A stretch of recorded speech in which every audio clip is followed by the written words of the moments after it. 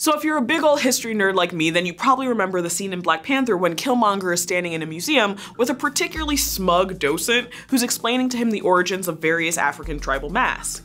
Killmonger's response is to ask the docent how much she thinks the people who placed these artifacts in the museum paid for them, and if she thinks they paid a fair price. Then, you know, the docent dies from poisoning and Killmonger and his crew pull off a truly diabolical and thoroughly flawless museum heist where they recapture the missing vibranium, murder a bunch of guards, and then run off in a decoy ambulance. Now, putting aside the fact that this is an example from the Marvel universe and not, well, this universe, this scene got me wondering, what are the ethics of museum collections? And if museums founded decades or even centuries ago acquired their collections through either outright shady or less than honorable means, do they have a moral responsibility to return those stolen objects today? So for this episode of Origin, let's dive into the politics of museum collections and how these beloved institutions ended up enmeshed in some sticky ethical questions.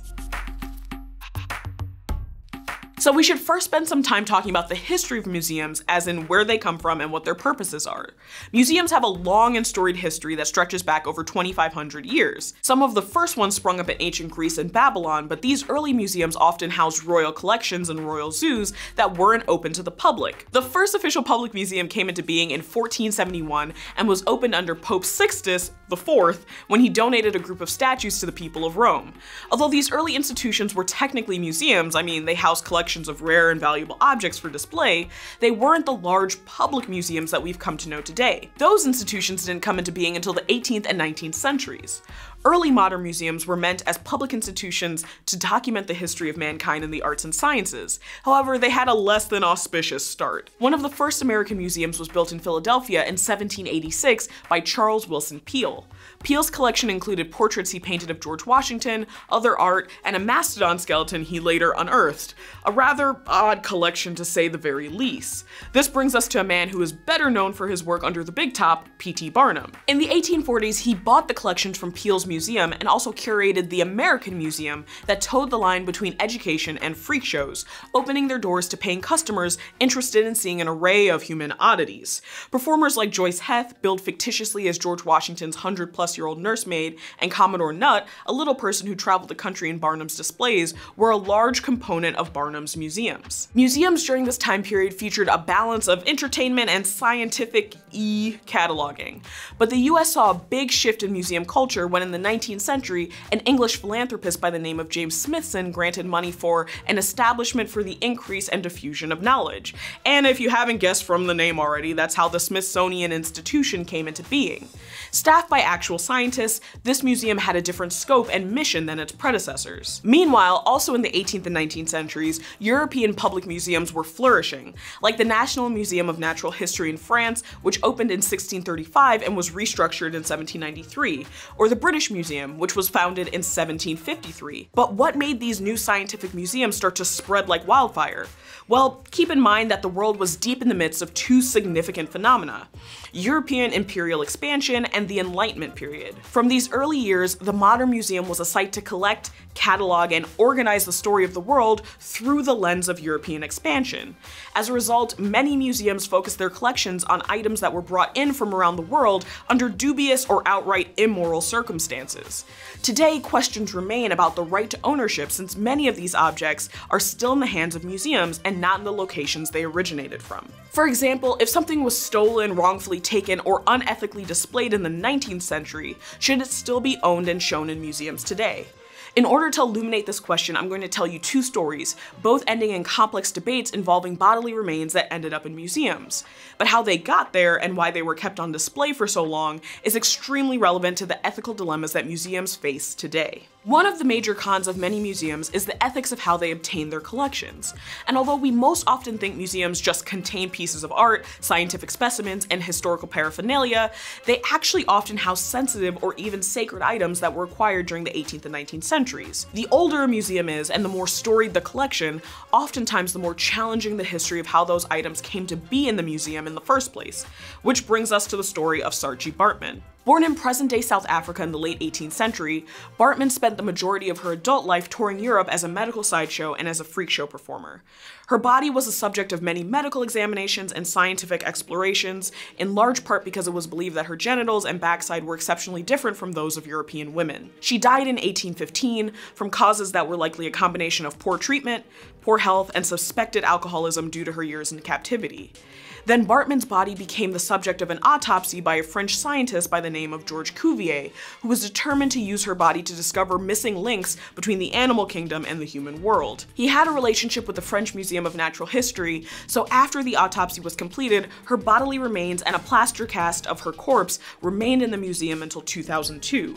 Cuvier went on to great success as a scientist, and he's often considered one of the founding fathers of modern paleontology and biology.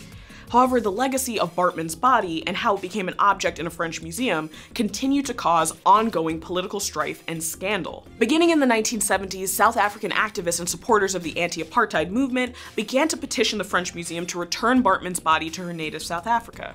But as scholar Christina Sharp notes in her work, Baartman never technically lived in South Africa because it did not become a nation until after her death. Therefore, those who were resistant to returning her corpse to South Africa could, in some ways rightly, in other ways incorrectly, point to the fact that South Africa as a nation did not have a greater claim to her remains than France's Natural History Museum. Additionally, Baartman was a paid performer during her lifetime, even though she was unfairly treated and poorly compensated. It's impossible to determine what her final wishes for her remains would be. Our second story involving human remains is that of Chang and Bunker, known throughout the world as the original Siamese twins, whose bodies are now buried in North Carolina with a plaster cast of their conjoined torsos on display in Philadelphia's Mutter Museum. The Mutter was founded in 1863 as a teaching museum for physicians, and in the 20th century opened its doors to the general public. The collection of the Mutter Museum is unusual in that many things within its walls are comprised of human remains, primarily because it was a place to train physicians in anatomy and physiology. I've actually visited the Mutter before, and it's truly gruesome in some aspects. You could walk around and see jars of human skin, a tumor from Grover Cleveland's jaw, and even babies preserved in jars. Chang and Bunker, similar to Baartman, spent their lives as medical anomalies and sideshow performers. They were born in Siam, or present-day Thailand, in 1811, and when they died in 1874, medical doctors were eager to seize control of their bodies. Since the brothers had a number of children, as well as 2 wives, doctors were not able to keep the entirety of their remains. The Mutter Museum's display is a plaster cast of the Bunkers' conjoined torsos and a jar containing their conjoined livers. Although there is evidence to support that the family consented to an autopsy after the twins died, a letter that I uncovered in the archival collections at UNC Chapel Hill suggests that there was some hesitancy to have the bodies displayed in a museum permanently. The letter was written by one of Chang's sons and one of Ng's. Addressed to the physician who performed the autopsy, it notes, "Sir, enclosed you will find the receipt for bringing the bodies of Papa and Uncle from Salem. My mother and aunt was very sorry that we did not bring the lungs and entrails of our fathers with the bodies home, and as we did not bring them, you can keep them until further orders from the families. Respectfully, C.W. and J.D. Bunker." Basically, what their sons were saying is that when they went to collect their father's bodies, they were surprised the physicians kept pieces of them. Clearly, the family's reticence to have their father's and husband's bodies displayed forever in a museum is evidenced by the fact that they mention the missing body parts and their not too subtle comments about who should keep them. However, unlike Baartman's body, which was repatriated to South Africa in 2002, the Bunkers' livers and plaster cast remain on display in Philadelphia, presenting an ongoing critical dilemma. Because even though limited consent was at some point given by family members, could they have known that their loved ones' bodies would be included as part of a permanent collection of the museum? And in fact, that those body parts would be billed as one of the museum's biggest attractions to this day. But just like Baartman's return to South Africa presented a legal puzzle since her body predates the founding of the nation, the Bunkers' body also presents a legal quandary because none of their immediate family members are alive today, although they have a sizable number of descendants. So what should become of their bodily remains? Should they be kept in the museum on display, or should they be returned to their resting place in North Carolina? Or alternatively, should the museum keep them but not display them? Now, we're not always dealing with human remains in museums, but historical artifacts have been at the center of similar debates. There's often a slippery slope between knowledge dissemination and individual or community rights. What if, for example, a sacred object was placed in the museum decades or hundreds of years ago? Should it be returned to the descendants of that religious faith today? Or say a family object was stolen and placed in a museum. Do the descendants of the original owner have a claim to that item? In my own personal view of the debate, there are 3 major camps. The first contends that any items or objects taken unethically or under duress should be immediately returned to the communities from which they were taken or to the direct descendants of that community. The second camp argues that because of the passage of time, there's no consistent or clear line of ownership, so the objects should remain in museums where they can be preserved and cared for.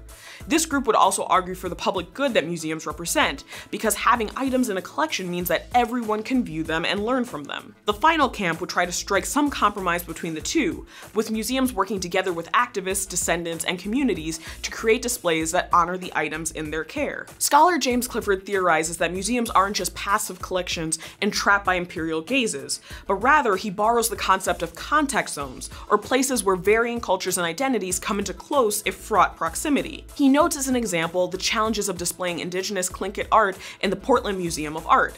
Activists and elders worked in collaboration with museum curators to speak about the significance of the items on display, many of which held rich oral histories or narratives, but were just being displayed as static art objects hung up on the wall. Although the final conclusion of Clifford's story didn't lead to immediate changes, this incident did open up a new conversation about how items that aren't immediately repatriated can be repurposed by making museums more interactive spaces that take on the needs of the communities they serve. But even with this optimistic view of museums and their intended purposes, the ethics of the objects that remain there are still unclear.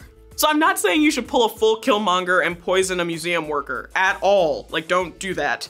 And I know that bringing up these questions with an audience that is presumably very pro-museum can be challenging, because in many ways, when done correctly, museums can be great spaces for the dissemination of free knowledge, serve as important supplements to the educational agendas of teachers, and also provide valuable community resources such as free programming and outreach to various populations. And if you've ever spent even a cursory amount of time scrolling through our community tab or my Instagram, you'll see that I like museums. I mean, I really love museums. A lot. But that doesn't negate the serious conversations we have to have and potential actions we have to take to correct historical wrongdoing when we're confronted with it, even if it's within the walls of some of our most beloved institutions. If the original purpose and functions of museums was to disseminate knowledge, entertain, and preserve artifacts related to the human story, then we must also think critically about the question, who's it all for? Because if something has been wrongfully, cloudily, or unethically collected, then in some ways it actually functions as antithetical to the museum's intended missions. How can you make your favorite meals even more delicious? Add a dash of science. I wanted to let you all know about Serving Up Science, the newest show in the PBS Digital Studios family. Serving Up Science is hosted by history buff, science writer, and foodie Cheryl Kirschenbaum, who will give you science-backed answers to all of your biggest food questions. Should you let your meat rest? What's better, wild or farm salmon? And what makes that blue cheese so stinky and delicious? Follow me over to the PBS Food channel to watch Serving Up Science and tell them the origin of everything sent you. Hey Originauts, this is just a reminder that you can become a member of our Patreon page. Starting at $3 a month, you can gain access to a patrons-only feed with all types of cool behind-the-scenes footage, as well as 24-hour early access to every new video. And at some of our higher tiers, you can also get other great benefits. So check out the link down in the description, and I'll see you soon.